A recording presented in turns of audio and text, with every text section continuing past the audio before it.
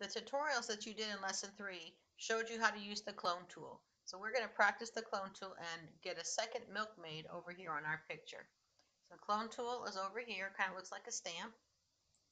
And I click on the clone tool. I'm going to come up, notice how the cursor changes. I'm going to come over here to the milkmaid. I'm going to start kind of around her face because that way I'll know what to draw. We're going to hold down the Alt key and then click and see how it changes to a target. And I'm going to click someplace right around her head. Now I've copied this image into my clone tool. I'm going to come over here and just start drawing because I want the milkmaid over here. And I can see that I'm drawing her hat. And there's part of her face. I can keep going. I'm just going to keep rubbing it without lifting up on my mouse while I duplicate. If I get a little bit of extra, it's okay. And here is my second milkmaid.